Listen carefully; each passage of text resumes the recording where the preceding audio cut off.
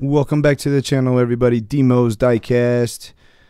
Shout out to all of our returning viewers and subscribers out there. Thank you guys. Thank you. And big ups and a big welcome to all the new subscribers and first time viewers.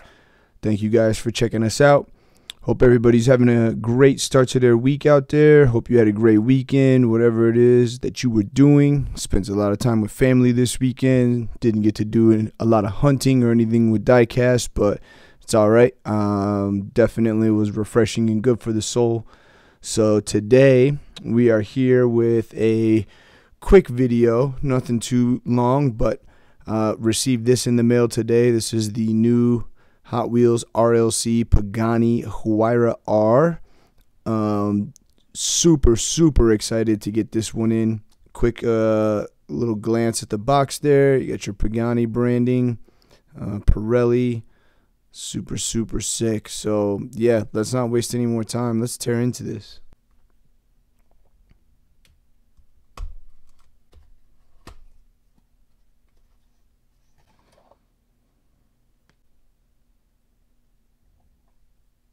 Wow.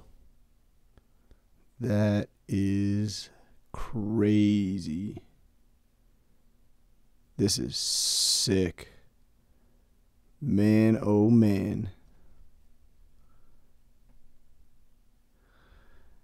Sheesh. Wow. Look at it. Just look at it.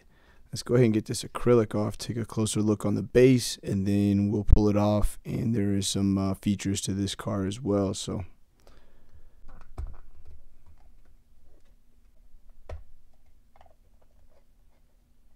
man, this thing is so sick. Wow. Crazy.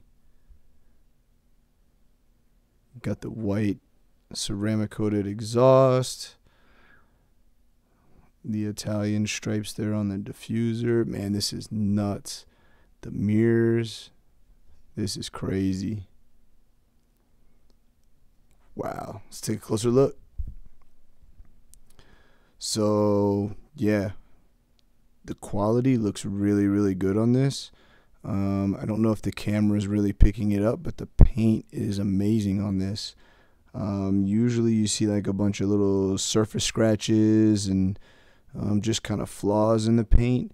I don't see anything, and I'm looking at it off camera. That's why I'm wondering if it's picking it up. But yeah, I mean, the paint through here is just flawless. Look at that reflection. Crazy. This thing is super dope. So yeah, right off the bat, that paint is definitely catching my eye. It's kind of like a black chrome Spectraflame, I guess. Super sick. So yeah, you got a beautiful black 10-spoke wheel. You've got your Italian flag here on the side. Huayra R branding there with the race number on the door there. You do have your intake roof scoop there leading to the engine bay. This one also has a removable engine cover that we'll take a look at here in a minute. Some indication of some venting up here in the front. Nice thick side skirt there, which would be probably carbon fiber on the real car. Crazy. You got your Pirelli branding up here at the top of the windshield. Really sick mirrors. Unfortunately, they didn't give it any type of reflective material on the face of the mirror, but just the fact that these are sticking out like this, pretty crazy. It does look like it's an extra add-on piece, so it is not part of the casting. It's going to be a plastic add-on piece that would push into a hole there, but still super sick. Yeah, really nice. You got an indication of our front canard here. Take a look at the front. Some tampoed up headlights.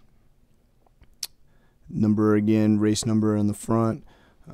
Really nice lower front fascia there. Super, super dope. You got the orange outline along the bumper there. Orange stripe up the top. Outline around the cockpit. So that's pretty sick. Indication of some venting here on the hood. Not actually open, but still pretty sick. So looks like it's some indication of some venting there as well that you can see on both sides. So that's pretty sick. Interior, can't really see too much. It's kind of like a cloudy glass, like a charcoal, like smoked, but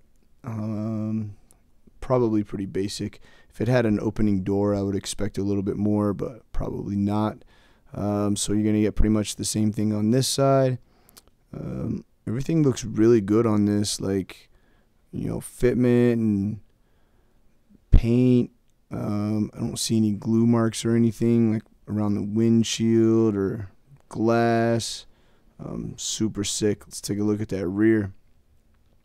So on the rear here, you have a really, really nice white ceramic coated 4 pipes coming out the middle for the exhaust. Super dope. You have a nice indication of a tail light all the way around. This would be an LED tail light, so that's super sick. You get that really nice racing Huayra R spoiler here, so that's super dope. You get your Pagani branding there on the top plane, and then like I mentioned earlier, you've got the colors of the Italian flag there on the rear diffuser with a rear rain light there. So super, super dope. Really, really good detail on this. Like, this is a really, really nice casting. They did a really good job with this. They really, really did. Let's see how this engine cover comes off. All right, got our engine cover off. Super sick there. Painted all around. Got some rivets for that rear spoiler for the post on the spoiler, so that's pretty dope. It's not actually part of the casting. Looks like it's riveted on there. That's pretty sick. Let's go ahead and zoom in, take a look at that engine. So wow, pretty good detail. I feel like for the rest of the way that this car is detailed, I feel like they could have done a little bit more detail on the engine, but all in all, still pretty sick. So it looks like some engine bracing here. Again, you've got your exhaust manifolds or your headers coming off here into a collector, all 4 into 1. This would be your cylinder head here, cylinder head there, intake manifold in the middle, because obviously the roof scoop is feeding that intake manifold. So intake manifold runners into the heads, exhaust manifolds would come out and underneath wrap around. I'm not too sure what these guys would be, but all in all, it's pretty sick. Some suspension components there and there. So you do get like a spring for your coilover. So that's actually pretty sick right there. That's pretty dope. So engine bay, like I said, I feel like it could be a little bit more detailed, but it's not terrible, right? So all in all, I think Mattel did a really good job with this casting. They really, really did. Super glad that I grabbed a couple. This is definitely one that, you know, it's just first time casting. Interesting to see where they go with it. And also too, you know me, I might even swap it. So it has these little posts here and here, and it looks like those slide into these inlets there, and that's what locks your engine cover in place. So that's pretty sick. So push that all the way in, push it down, boom. Crazy. Let's get this one off the base. Obviously there's no issues with RLCs, they always roll, but we'll take a look at the underside of the car as well, see what that looks like.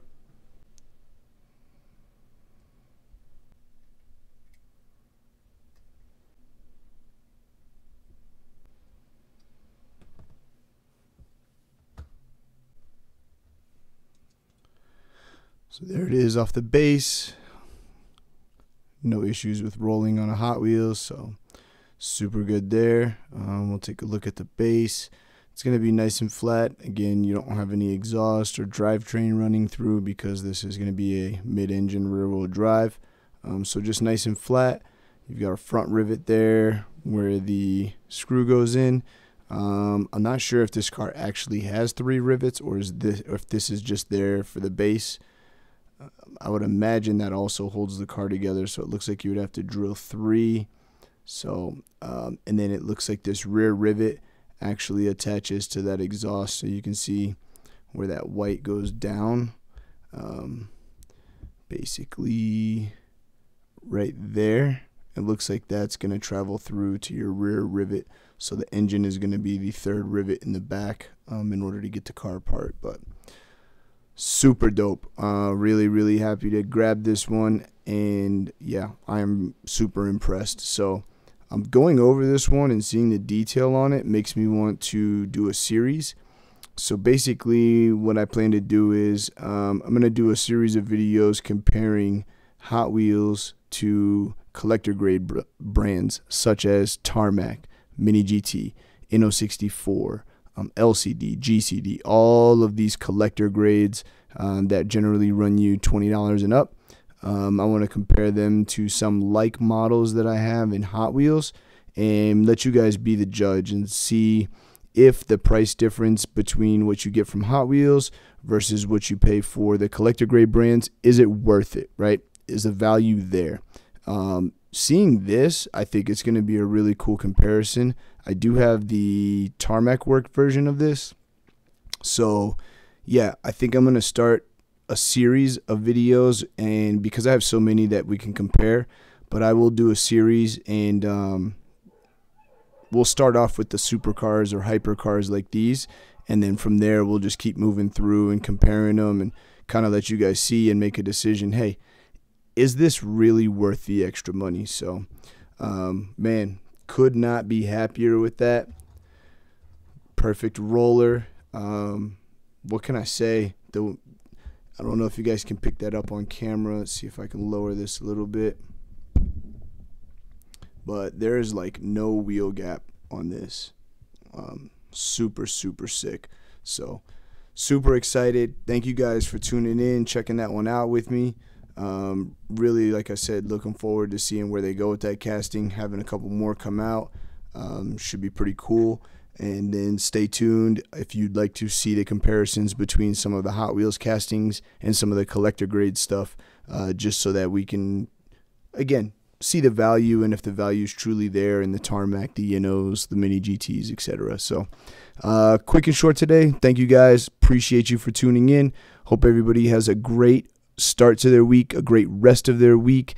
Don't forget to hit that like button. Comment down below what you thought of this one and if you grabbed it. And then again, share the channel, subscribe if you're not a subscriber. We're going to keep pumping out videos, and like I said, we have those coming up, and we also have some wheel swap tutorials coming up as well. May do a few episodes of those as well as a live stream to kind of answer any questions live.